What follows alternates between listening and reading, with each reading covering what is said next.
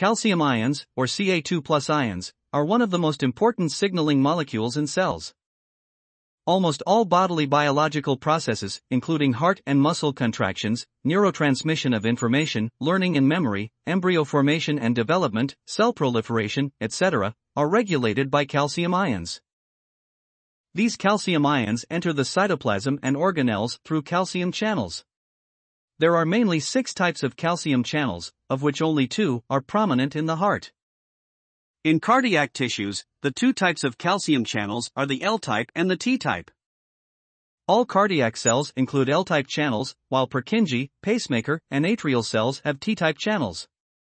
Both of these channels play a role in pacemaker activity and atrioventricular conduction. Both of these channels are voltage-gated, means they permit or block the passage through a cell membrane in response to an electrical stimulus.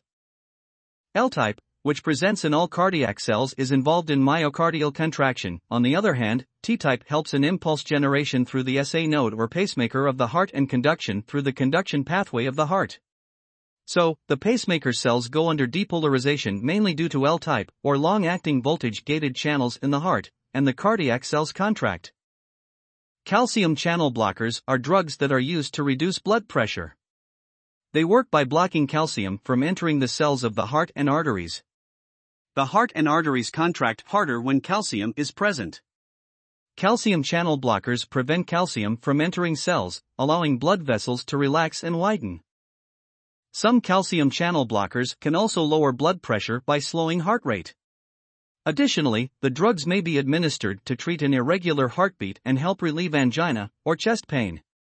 The calcium channel blockers are also called calcium channel antagonists. So all the clinically used calcium channel blockers are of L-type. There are both short-acting and long-acting calcium channel blockers. The effects of short-acting drugs wear off after a few hours, but they work quickly. Long-acting drugs release gradually to have a longer-lasting effect. Which one is best for you depends on your health and the condition being treated. Calcium channel antagonists bind to the L-type long-acting voltage-gated calcium channels found in the heart, vascular smooth muscle, and pancreas to prevent calcium from moving inward. Based on their main physiological actions, calcium channel antagonists are divided into 2 main types: dihydropyridines and non-dihydropyridines. The non-dihydropyridines slow cardiac conduction and contractility by acting as inhibitors on the sinoatrial and atrioventricular nodes. This makes it possible to cure hypertension, reduce oxygen demand, and aid in tachydysrhythmia rate control.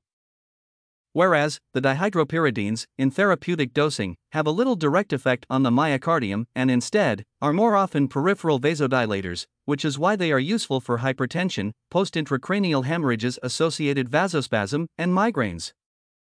Calcium channel antagonist administration can be done via the intravenous or oral routes.